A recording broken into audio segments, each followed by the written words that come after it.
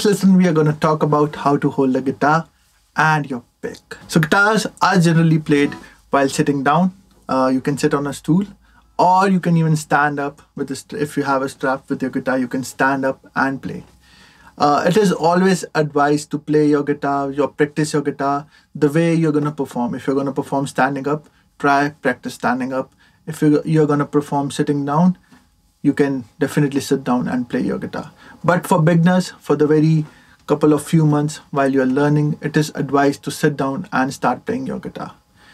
So while you're sitting down, it is important to sit properly. You should have a little bit, you should be sitting straight with your back, not this even, but sit straight, casually, and try not to hunch over like this to have a look at your strings. And while you're playing, that would be not good for your posture. You will get a really bad ache. I used to sit like this, and try even not to get your guitar like this so that you can have a look at the fretboard again. Try not to do that as well. Sit down on a stool. I'm sitting on a stool as well. Try not to sit on a chair with arms. If you are having a chair with arms, then your shoulders will go like this, or you might not be able to place your guitar comfortably. Pick up a stool or something without the armless chair. You can go for that as well. Sit down. Go have your leg and your feet on the ground, and you can use a guitar stool as well. Guitar stools are used to raise your right leg or your left leg a little above the common level. I generally do not use that because I find it a little bit awkward to carry your guitar stool everywhere. So I just sit normally, and then what you need to do is take your guitar, put it on your leg, put it on your thigh. If you're a right-handed player, it goes like this. Your left hand is on your fretboard. If you're a left-handed player, it goes the other way around. If you have a left-handed guitar and you are a left-handed player, you will have a guitar that would be going the other way around, and your right hand would be on the fret and your left hand would be strumming. And for the right-hand players, it goes like your left hand is on the fretboard and your right hand is used for strumming. So this is the casual way of sitting. There are other ways to sit as well.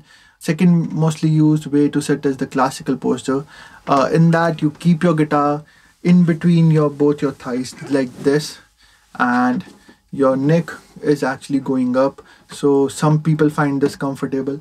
Majorly this comes from the Spanish background, classical guitar players. So that is why it is called classical. So you sit like this, your guitar goes in between your legs, and the fretboard now comes at an angle above, and this feels comfortable for the fretboard, but for me, I do not find this comfortable. You need to experiment and find your way, how you feel comfortable sitting down. And if you feel comfortable sitting down casually, sit down casually like this, like I'm sitting in all of the videos. And if you feel comfortable sitting classically, you will definitely need a footstool for the classical posture to raise your left leg and balance your guitar. Try it out. If you find that comfortable, you can sit that way as well. The last way to do it is stand up. If you stand up, if I stand up, I will be out of the frame, but still, let's see how much I'm coming. Whenever you are standing up, you should have a strap and your guitar should not move. And whenever you are standing up, try that you do not go all the way with the strap hanging your guitar loose like a cool rock star straight away. You can do that in future when you are an advanced or a pro player. But for now, try to have your strap in a way that your guitar, when you stand up, do not move, and you have the same height and distance. Camera angle at present is not allowing to show you everything, but you get the point, I guess. The most important aspect for this lesson would be what not to do actually. What you should not do. The first thing is, do not slouch. Do not go like this to have a look at the fretboard. The second thing would be, do not lay your guitar flat, not like this. Do not do that as well. The third thing would be, when you are standing up, do not go all cool with your guitar around your feet, straight up. If you want to see, you can see a different number of rock players like Flea and all them playing near your feet. That is another way to do as you grow. As of now, focus on learning. Later down you can add style. So next up is how to hold your picks. This is a nylon pick that I have here. This is made of nylon material, and this is a jazz style pick. There are different style of picks. There is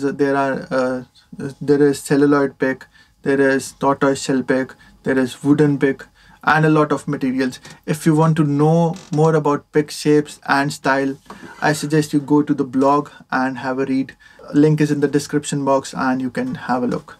So let's talk first about how not to hold your picks. Do not hold your picks from the edges like this. It's really flimsy. When you pick, it will fall a lot and you will not get any attack or any sense of comfort when you hold your pick like this. Even do not hold your pick from here, that you are just able to see a little bit of tip. Do not do that as well.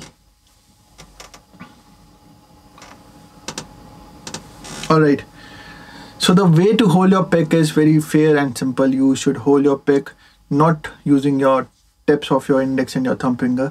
Rather, you should hold it in between your index finger and your thumb.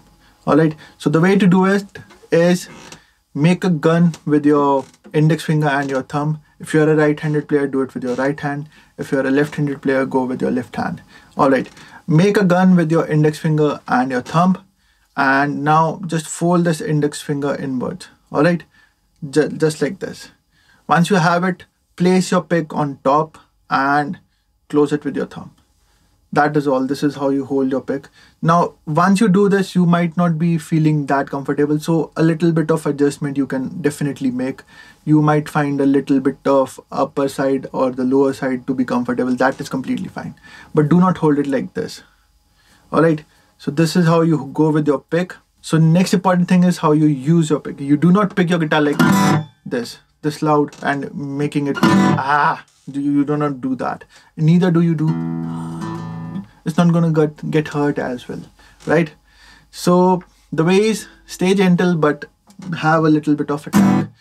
And when you pick the strings, you do not pick it straight with your picks. You do not go straight with your, you need to bend your hand a little bit at an angle, downward angle.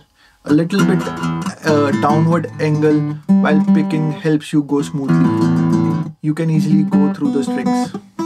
So angle your hand a little bit downward and then pick your guitar strings. This will help you go through the strings and this will help you in skipping the strings as well. Do not keep it straight, like dead straight, and then pick it. Alright.